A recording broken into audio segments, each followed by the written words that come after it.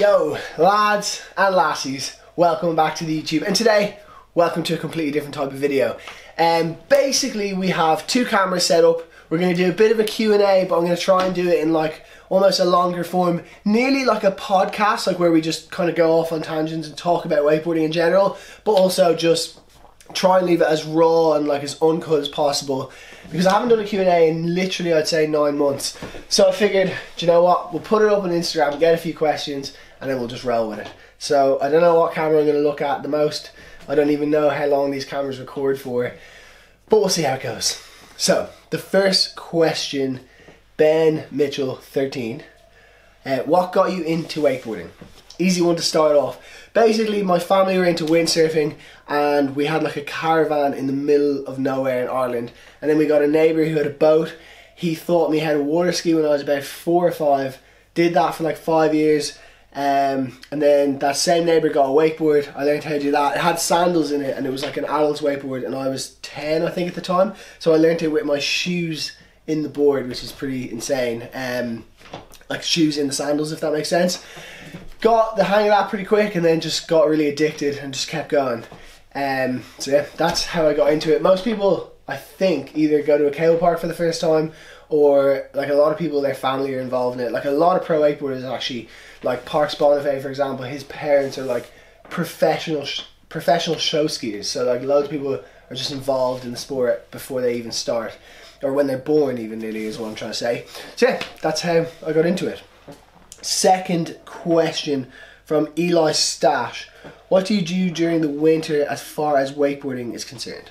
So generally during the winter, when I grew up, so from the age of, let's say 12 is when I took it like semi-serious, to 19, I just dealt with it in the winter. I literally was the most ballsy person ever. Me and a few friends, and we just wakeboarded in the ice. Like, genuinely, I know you're going to think I'm lying here, but we actually would plough through a gap in the water and like break up the ice. We only get really thin ice in Ireland on the really cold days, and we just wakeboard. And that is probably the reason I have a bit more of a playful style. It's because in the winter you can't go and learn new tricks. You just genuinely go out and play, and you do it for fun and for nothing else. So when I was younger, I just dealt with it, but now thankfully, since I've been 19 and doing this full time, I've had the opportunity to like travel in the winter. So usually I try like leave, like even now in Ireland it's cold. I just flew in from Copenhagen today, and it's cold in Ireland, there's no denying that. So wakeboarding is not ideal at this time of year, and it's only going to get colder for the next few months. And this winter I probably will go away and go to like Australia or Thailand or something. But yeah, that's as far as that's concerned. But then there's almost the fitness side, which maybe that's what you were getting at. And for the fitness side, the best thing you can do, without a doubt, I've said it loads of times in like videos and stuff, is the trampoline. Like, it's so good for fitness, like you're jumping up and down. It's good for the muscles because you're jumping up and down, and then it's good for aerial awareness, like if you're trying to learn inverts, because you're literally flipping, and you just, the more you flip, the more you do something, the easier it becomes. It's just like a fact of life. So yeah, that is how I deal with the winter. So let's go into another question. What is the coolest place you've ever visited by Wake_Overstock? Coolest place? I mean, my favourite place is Dublin, Ireland. I just absolutely love it here. It's home. But favourite place, some of the coolest places, so like New Zealand, there's a sick place you go wakeboarding there. I can't remember the name of the area, but there's one particular place on this lake, and it's called Paradise, and it's genuinely paradise. You wakeboard up to it, and the water is, no joke, like 35-40 degrees. At points it's too hot. You park up, you have a barbecue, a few beers. It is the dream. I think that's on the North Island. That is unbelievable. Then I'm trying to think where else. I don't know, like usually I find when I go somewhere, it's not where I am, it's who I'm with. So like I've been to Thailand like probably 5 times, and I've had kind of like bad trips to Thailand where it's been boring, and then I've had like one of the best trips I ever went on was 2 years ago to Thailand. So I think the people you're with is far more important than like where you actually are as well. Like yeah, I'm not going to go any more into it. That's enough. Not that I'm going into it, that sounds weird, but no, like I could name everywhere I go is like my favourite when I'm there, which is just so bad. But yeah, usually most places are pretty good. How did you get sponsored? How did you get your first sponsor, sorry, and who were they? My first sponsor was Edge Water Sports, who is the O'Brien dealer in Ireland, and technically I'm still sponsored by him. And it wasn't so much as a sponsorship deal as I was selling. He was based in Northern Ireland and I live in the south of Ireland, so he basically said to me, if you sell anything in the south of Ireland for me, you can take 20%, and it was anything from his shop. So I think he had Liquor Force, O'Brien, Joby, like Seaskin wetsuits, O'Neill wetsuits, and I sold, like, I was 12 at the time, and I reckon I sold like probably 700-800 quid worth of stuff, which is pretty good. I'll take that. And so that was my first kind of sponsor. Yeah, that was it. First major sponsor was O'Brien though, so I guess both kind of my first sponsor. So then, I don't know, yeah, actually that's what I want to touch on, because we're not just answering questions. How to get sponsored is a question I get asked all the time. Literally, Dave, I feel like I'm pushing my wakeboarding, I'm coming on, how do I get sponsored? In this day and age, sponsorship is changing so much. So when I started, you just had to do well in competition. You had to go mingle with the right people, like build networks, and just kind of, I don't know, it was different. Whereas now, it's completely, in my opinion, there's two routes to do it. One is the completely competitive aspect. Look at someone like Harley Clifford and Mike Dowdy, like all they really do is compete, and that's really it. They do Instagram and they do other stuff, but they are like unbelievable wakeboarders, unbelievable competitors. And that's their main kind of how they get their sponsorship, how they keep their sponsors happy, because everyone knows Harley Clifford is the best wakeboarder in the world. Probably causing controversy there, but that's just, he realistically is.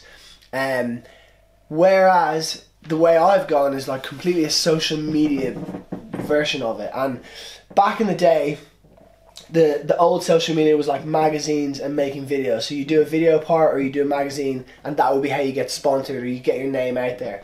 But now it's even easier, because getting into a magazine like 10 years ago was so difficult. But now you have Instagram, and that's your magazine, and then you have YouTube, which is like your video platform, so you can put out edits, and you can do it every day. Literally film it on an iPhone. Like, I film so much of my videos. Often the videos you watch on this channel, I have my good cameras, but I also have an iPhone, and it's nothing special. It's an iPhone 7.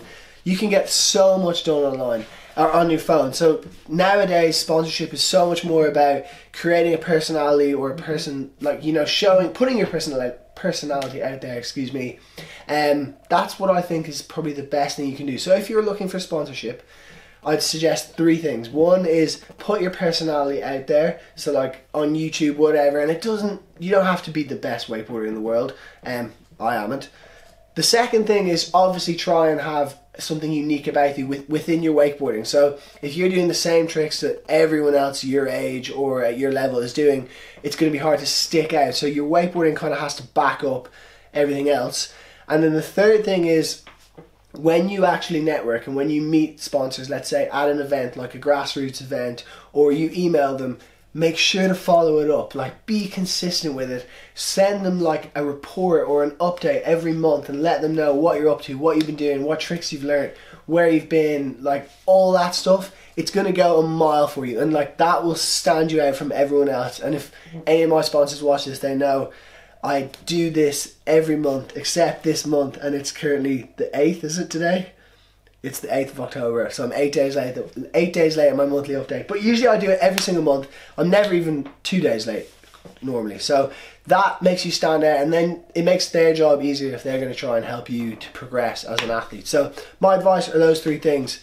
Put yourself out there, be unique with your riding, and I hate that one because everyone always says it, and be like interactive with the sponsors. Because anyone can get their email on LinkedIn. Like, you can literally get the CEO of Red Bull's email if you need to. Like, it's so easy. So it's possible. The next question, if we keep moving forward, is, I don't know, I'm picking some questions are similar. Are you coming to Australia soon? Mainly cables in Penrith. I have no Australia plans as of yet. However, I have spoke to the people I normally go out to, Ty and all them, and hopefully an Australia trip's going to happen. But right now I've still got a couple more trips in the next month or 2 that I'm going to get done. Figure out what my plan is for January, February, because I want to do Australia. I would love to do New Zealand again maybe, and I really want to do like somewhere in Asia. Never been to the Philippines, so maybe the Philippines is on the card. I don't know. We'll have to see. But definitely in the winter, like, I'm going to travel. However, I do have 2 more trips this year. So I'm going to Qatar in 2 weeks, and then after that I'm going to Turkey to Hypnotics, which looks insane, for a week with 34 Irish people. So it's going to be pretty intense. Like basically all the Ballyhass people are going. It's going to be unreal. And then after that it basically takes you to December, and then in December I'm staying in Ireland, hanging out with my friends and my family, just literally taking a bit of a break. And then January I'll probably go away, but nothing's booked. The only trip I have booked for next year is I'm going to go on the Ultimate Wakeboard Road Trip in Orlando again in April. That memory card's full, so there you go, because that was the audio, so that's why the audio's just changed. Let me figure this out now. I'll be back. We are back. Sorry about that, complete amateur. Now, next question, moving forward, because I saw this and it's come in so many times and it's been a question for a while, is are you riding for Red Bull now? Or what is like your relationship with Red Bull? So no, I'm completely not an athlete. I wish and I dream, and maybe one day, but I highly doubt it. What I am is effectively employed by Red Bull or contracted by Red Bull to be like a TV presenter or a TV host. I don't know what the exact phrase you'd use is. But this year I've done 6 events, I think. So I did Munich Mash, I did 4 cliff diving events, and then just there, like I literally flew in this morning, I did an OCR, which is obstacle course racing or obstacle course running. I should probably know that. I think racing, because I just did a TV show on it. But basically, it's actually this really cool sport where they do, it's kind of like Tough Mudder, but like a more extreme, more professional version of it. And it's pretty impressive stuff. Like they run the course 5 times in 24 hours, which is ridiculous. But anyway, that's a different thing. But no, unfortunately not. I dream of the day I'm with Red Bull, and don't worry, you will know it way in advance. But for now, I am so happy working with them, because it's such a cool production, cool people too. It is funny, people always ask like, oh, working with Red Bull would be like the dream, and it really is very cool, I have to say. Like, such a fresh opportunity for me as well. I never thought I'd be doing TV hosting and stuff, but everyone seems so nice. Don't know if you can hear it, but there's a helicopter passing up above. Alright, next question is Johnson81. Any tips for a cable park beginner who wants to try hitting their first obstacles? So I'm going to give you 2 bits of advice. Number 1 is get your body, your center of gravity low, but using your knees. So you want to squat down as low as you can with your knees, because the lower you are, the less likely you are to completely eat shit. The other thing advice I give you is whenever you hit an obstacle, make sure you're flat on your board. So you're not on a heel edge and you're not on a toe edge. That's kind of my main advice. Something small, ideally like a really small or mellow kicker is the best, or else a fun box or something like that. That's my advice there, really. But yeah, you just have to do it. Like sometimes it's so scary. And I saw this question somewhere earlier. It's like, how do you face your fear of trying a new trick? And the reality is, like, you just do it. Like, I know it sounds so stupid, but it's mostly a mental game. It's more mental than it is physical for a lot of the time. And what always goes through my head when I'm trying something new is like, I'm cutting in, like even 2 weeks ago when I tried the double flips, I was cutting in and I was like, oh, I really don't want to do this. Like, I don't want to do this. And you're thinking of the consequences, and I was literally just like, oh, it would suck if I went home and I couldn't go to the skate park, or oh, it would suck if I can't wakeboard in Hypnotics next week or next month. And you're thinking all this stuff, but then you're just like, oh, but I'm gonna try it. And it's like, if I don't try it now, I'm just gonna be so disappointed. And eventually, whether it's today, tomorrow, next week, I'm gonna try this. And then I just like cut in and try it. And whether it goes good or bad, it's the best way of overcoming the fear. There are other ways, you know, practicing on a trampoline, into a swimming pool and stuff like that, if it's a flip for the first time. But for most of it, you just have to man up and do it, which sucks. But it has to be done sometimes.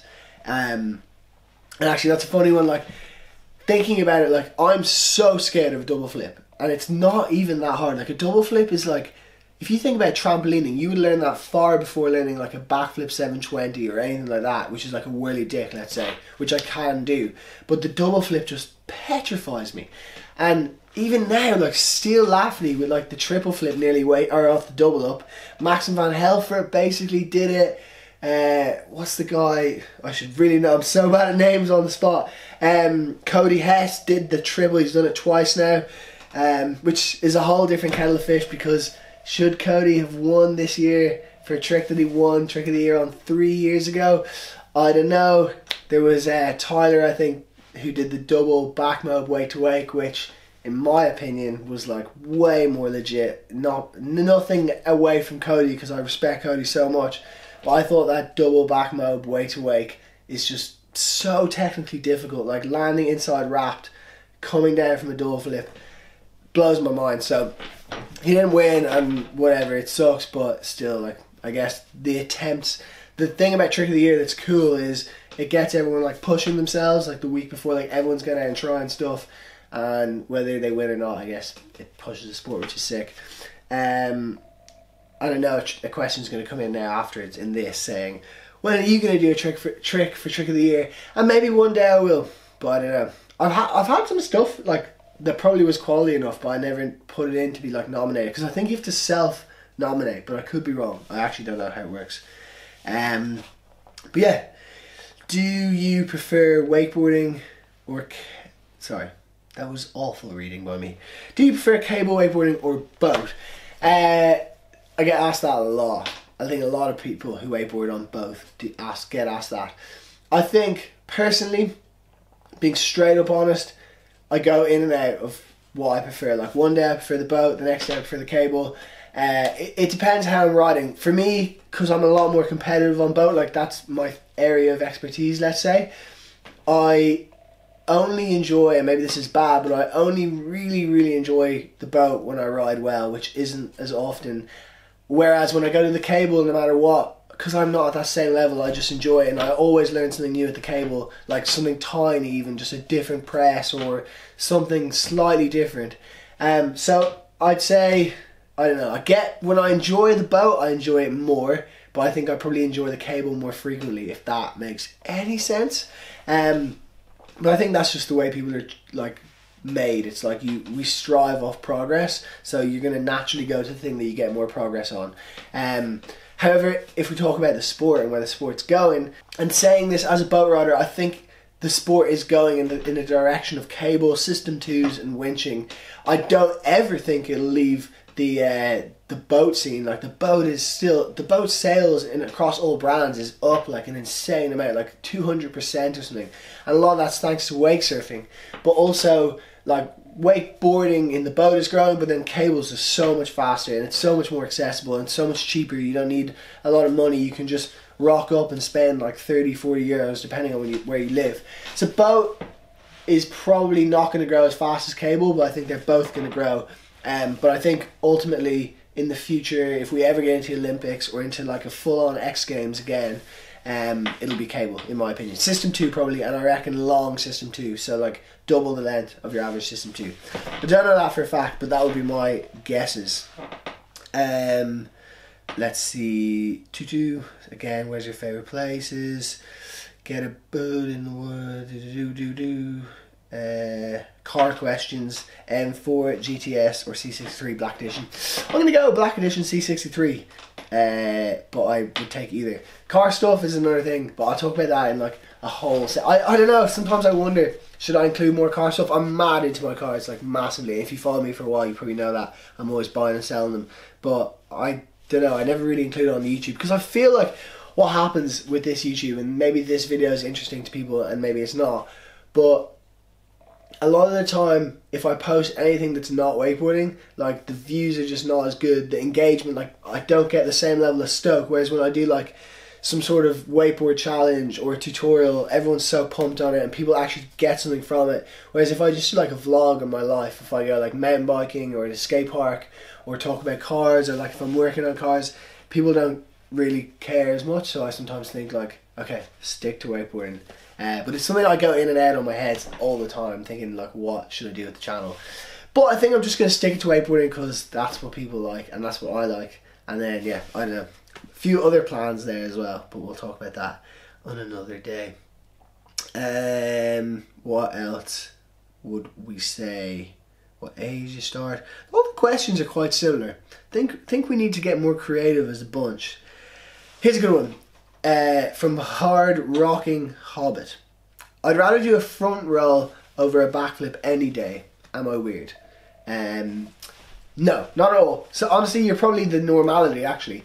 everyone's so scared of flipping backwards. Like, I can tell you right now, flipping backwards is so much easier, but it's so much more scary. Like, I was the exact same. I actually didn't learn a tantrum until I could do like heel fives on the boat, which is very unusual. But flipping backwards is so scary, and my advice would be to go to like a trampoline place that has a harness and a proper teacher and learn how to backflip, because then when you go on a wakeboard, it's going to be 10 times easier. Like, the easiest invert is without a doubt a tantrum if we're going on the boat.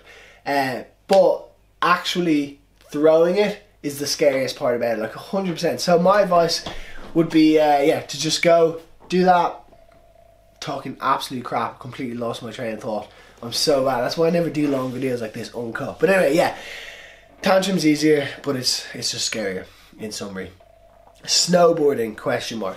Yes, that is something I basically never done in my whole life. I have done it, like, I'm not gonna lie, but very, very long time ago, and then I did it once in Dubai on the indoor slope. But snowboarding, I went this winter, and oh my goodness, I loved it. Like, I had to leave after 5 days, and I was devastated. So this winter, I'm gonna at least go on one snowboard trip, probably February. I don't know where yet. Last year I went to Val d'Isère in France, which was sensational. But I was probably on more of like, I think there's two types of ski trips when you become someone in your mid-20s. There's like a drinking trip where you do a bit of skiing or snowboarding, and then there's like a snowboard trip where you do like, you have a pint or whatever afterwards. And I accidentally, I mean, it was fun, but I accidentally went on a drinking trip with a bit of snowboarding. So like the whole time I just wanted to go snowboarding, but everyone just wanted to party. And I like to party as much as the next guy, but the first day I got on those slopes, I just fell in love with snowboarding, and I was like, man, this is so sick. And all I wanted to do was go to the snow park, but we were too busy boozing to really get the most out of it, which frustrates me. But now I know, moving forward, to go snowboarding with some people who are motivated to snowboard or snow ski. But also, actually, one big thing I noticed is it's really important to have people who can snowboard at the same level as you, because if you go with a load of beginners and you're kind of good, then you're just going to be held back the whole time or on your own. So if you can find people who are the same level as you, definitely helped. It helped me so much. I had one of my friends, Darren, with me, and we were going off together, and it was so good. If he hadn't come, I probably would have been quite lost and bored. But yeah, snowboarding is sick, and I will definitely be going. What else? The questions are so similar, guys. So annoying. Are you scared whilst being on a plane? No, but that's actually crazy, because if you think about it, you're like 30,000 feet up. I have no idea if that's the height. You should be real scared. You're just relying on some random guy you've never met to fly the plane for you, and it doesn't even make sense that you stay in the air. But I have absolutely no fear. I'm so relaxed. In fact, I sleep best out of everywhere in the whole world on an airplane in an economy seat. I fly economy, like never fly business. And I sleep like a baby every time. Even if I fly from Ireland to London, from Dublin to London, which is a 45-minute flight, I'm not even conscious from start to landing. Like, I wake up on the bed always, every time.